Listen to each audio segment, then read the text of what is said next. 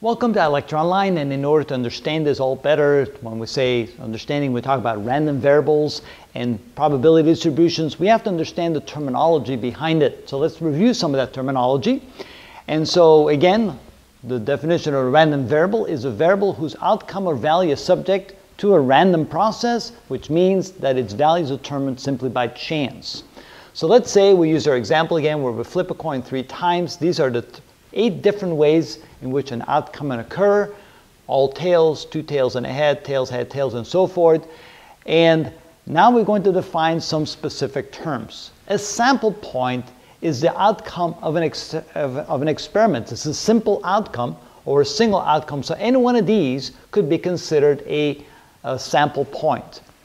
A sample space is the set of all possible sample points. In other words, all of these together will form the sample space. So the way we write sample space is S is equal to, and of course we put in all the possible, what we call sample points or outcomes. So tail, head, head, and there you go. That would be what's considered the sample space. Any one of these is what we call a sample point, or also the outcome or a outcome of an experiment.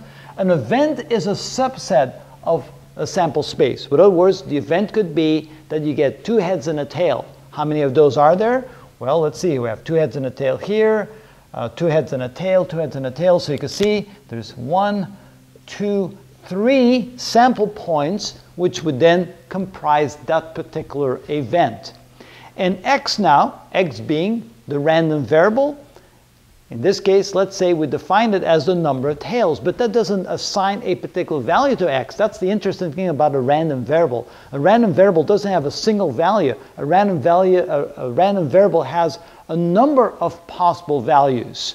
And so in this case, the number of possible values are 0, 1, 2, or 3, because you could have 0 tails, 1 tail, 2 tails, or 3 tails. So therefore, x can take on any of those values when you toss a coin 3 times.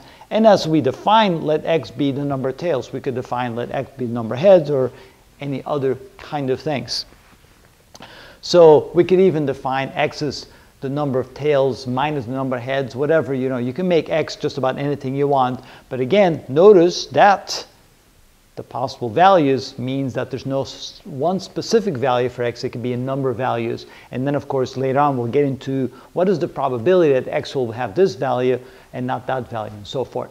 Okay, hopefully that will give you a good insight to the terminology of the probability and the random variables with probability distribution. And now we can go on and show you some good examples.